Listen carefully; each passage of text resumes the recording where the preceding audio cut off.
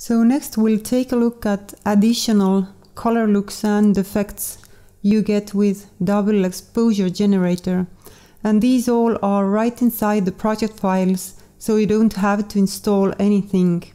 And you can find these all on project panel here in folder number 10, color and effects. And all these are drag and drop method.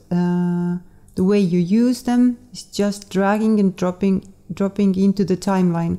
So let's take a look at the first one, color looks, and I will use this inside this final scene 3.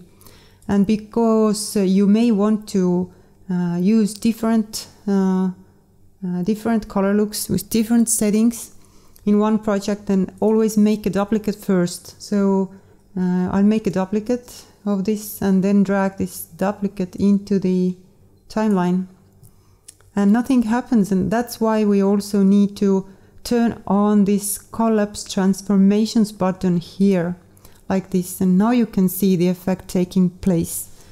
So 2 steps, just drag and drop inside the scene and then turn on this collapse transformations button for the layer. So now we can go inside this color looks and take a look at the settings, and I will close this view here and open another comp viewer. And now when we go inside there, you can see there's this photo, and this photo is only a guide layer for you. So if you are inside this composition, you can see how the settings affect. So controls layer is the first one. We select this, and then you can see there are 4 color looks which you can use separately, like it's right now. Only one is active, but you can also mix these up. And I will start dragging up this effect opacity to 100. You can see it updating already in final scene. And I will also use 2 more for this one too, maybe like this, yeah, like this. So this is really easy way to give a professional look or color graded look to your simple looking or not color grading footage, or just to add an interesting look. And then we can go back to scene 3, and let's take a look at the next one, duotone. So this is what the name says, and we'll again make a duplicate first, and then I can add this by drag and drop here, and nothing happens. And again I have to turn on this collapse transformations button here for the layer. Okay, and I'll show you how the stacking order affects the final look. So if I drag this below color looks, this is a different, bit lame perhaps, but different. So you can try different combinations, stacking these on top of each other, a duotone plus effects or plus color looks and so on. And let's take a look at the settings of this also. So we'll go inside here. Again, you have this guide imagery, and the settings are on the controls layer, on effect controls panel here. And the first one is most important, because here's where you select the preset, and you can see the preset colors when you open this arrow here. So 15 presets are made for you, and you can select it from here when you have found your color combination. Yeah, just try out different ones, and you can see it updating in the final scene. And then you also have this custom colors option, and where to change the custom colors is this one here. Open the arrow, and now you can change it to, let's say, yellow and blue, like this. Okay, and there's one more control you can change, and this is blend with original, and this means that if you take this number up, it gives back the original color, or the effect is weaker, the duotone effect. So 100, no effect, at 0 maximum. And you can see always the colors you have chosen here under active colors. And we'll set this one to preset 1. So let's go back then to scene 3. And actually I won't use the duotone effect for this. Let's delete it from here. I like this look, so this stays. And instead I'll show you this duotone on another scene, in scene 1 final. And let's close this view. I will drag this duotone effect here to be the top layer. Let's turn on again this collapse transformations button, and there's the effect. So I want to combine this here with next one, the effects layer, effects composition. So I'll drag this also inside the timeline and turn on this collapse transformations button.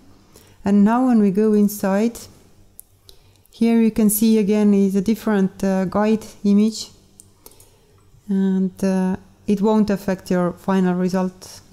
And select the first layer, and on effect controls panel here are the options.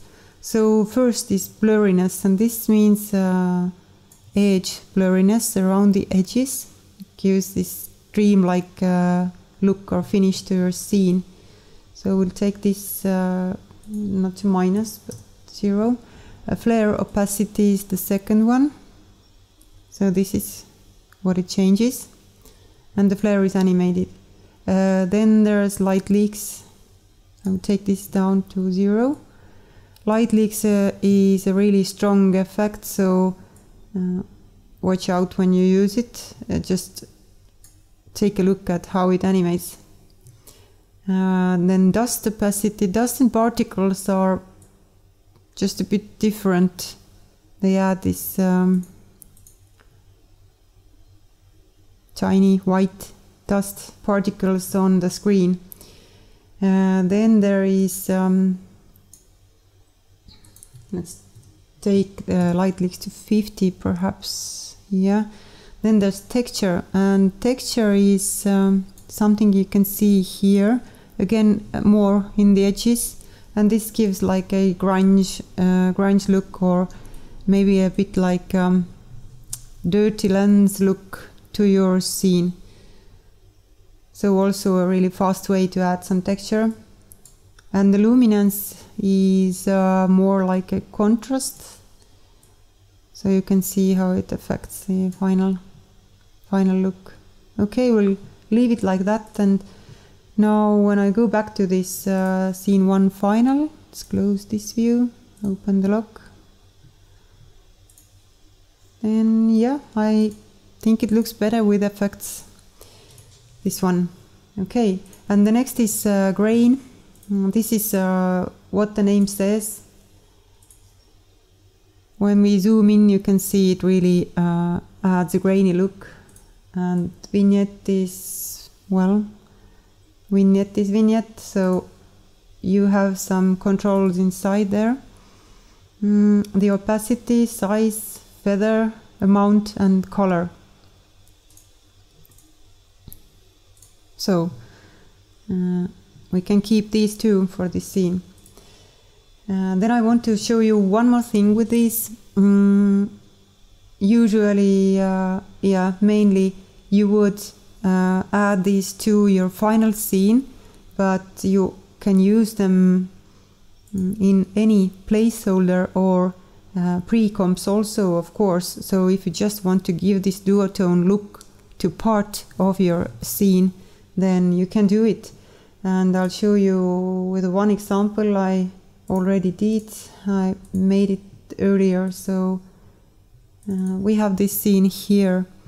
And what I did here was, okay, so looking at this, I would say that it doesn't look so great yet because it doesn't have any textures. I haven't put front or back texture to this scene. It's just the double exposure scene and some light streaks on top of it. So it would benefit from some color grade or some effects.